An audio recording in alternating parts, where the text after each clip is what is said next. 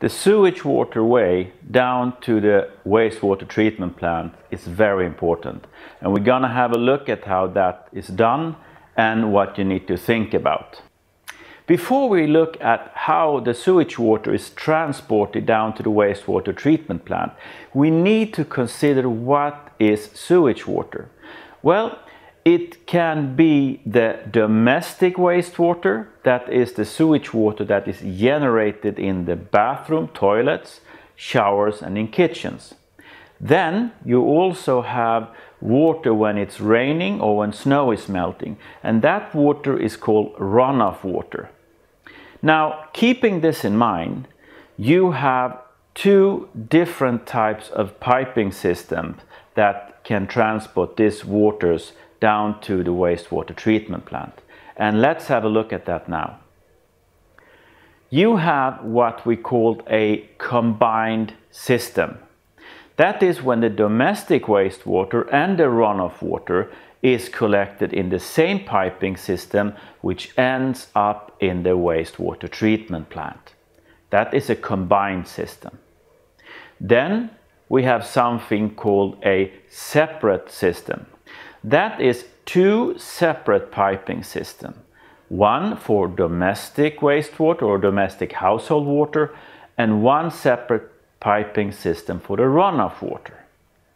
Now this is important because the runoff water in a separated system will go away from the wastewater treatment plant out back into the sea, the lakes or the creeks. So the runoff water will not be guided down towards the wastewater treatment plant. So this means that a separated system will put a lot less hydraulic load on the wastewater treatment plant as compared to a combined system.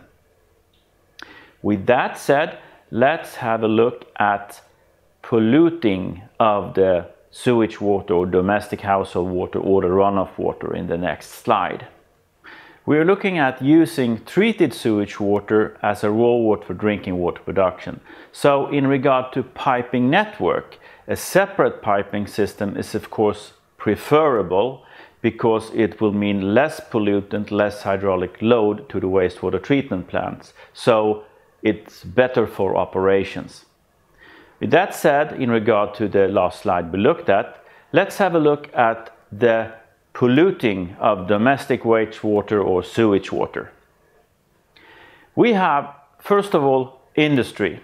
If that is connected to the piping network, I would say in most cases industry needs their own sewage treatment or own process water treatment, and that's very important to cut down on their pollutant load. We talked about stormwater or runoff water, rainwater.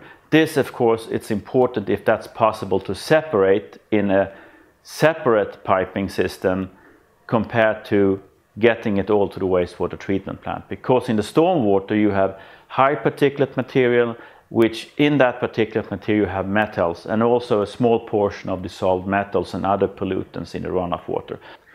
Then we come to the hospitals, which we today have lots of discussions about medicine and all of that. So hospitals should look at their own treatment for reducing the amount of medicine that comes out.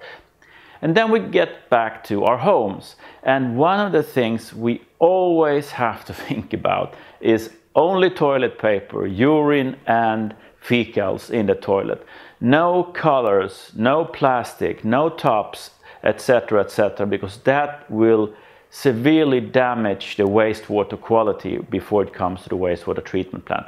And especially now when we are looking at using the treated sewage water as a raw water for drinking water production, we want to keep the pollutants as low as possible before the wastewater treatment plants, of course.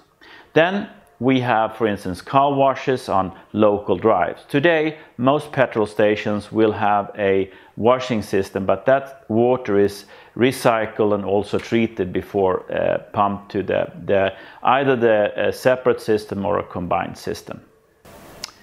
Combined piping network, separate piping network, different pollutant sources, hospitals, our toilets, car washes, etc. It's a complex picture of the wastewater coming into the wastewater treatment plant. And it's very important that we control this. One tool we have here in Sweden is REVAC.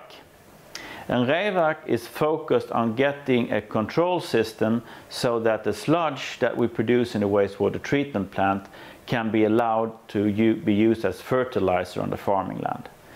So this is one tool for upstream work, and I've just put a picture here on a video I made on the REVAC system where I go in a little bit more detail, and if you want, you can have a look at that on the YouTube channel. Now we've looked at the water coming in and what we need to control. For the next mini lecture video, we're going to look at online measurement in the wastewater treatment plant in order to secure the quality of the treated wastewater.